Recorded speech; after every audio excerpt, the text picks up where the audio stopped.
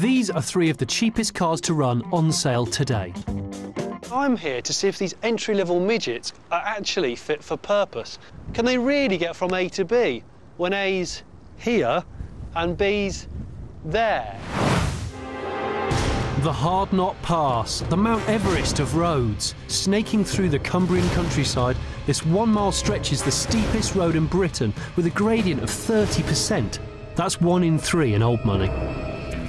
To help me test which of our ordinary cars can get to the top of this extraordinary road the quickest, I've brought along 3 of my heftiest mates, just to get the cars really sweating.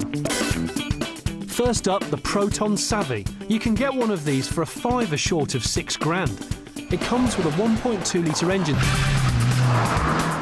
We're going to compare which car is the quickest to the summit, using this very scientific stopwatch come kitchen clock taped to the dash thing.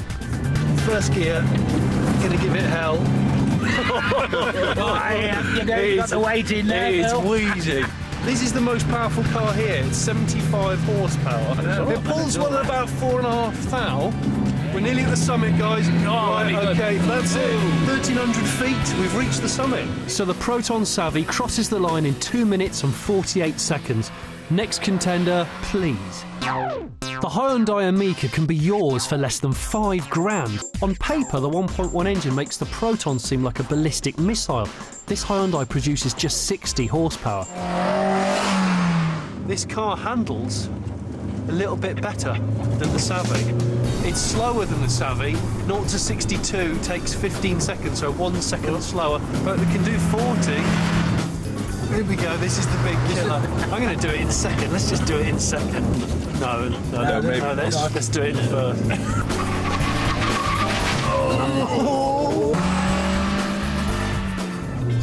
Okay, ready, and stop the clock.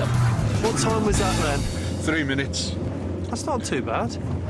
So, 12 seconds slower than the Proton, which leaves us with one last contender, the Oddball. This is a microcar MC2. It's built by a French company who usually use their fiberglass skills to make yachts.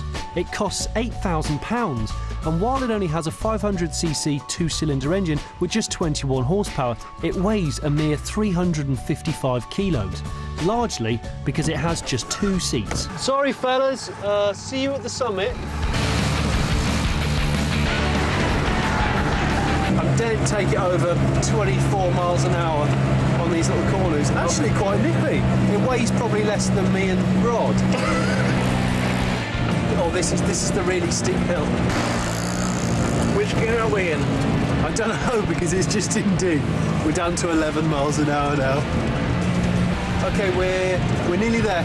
We're nearly there. It took the MC2 nearly 4 minutes. A frankly charmless car that can be driven on a bike licence, but when it comes to hills, you're better off in a Proton. Hang on, isn't that? That's the other... It is.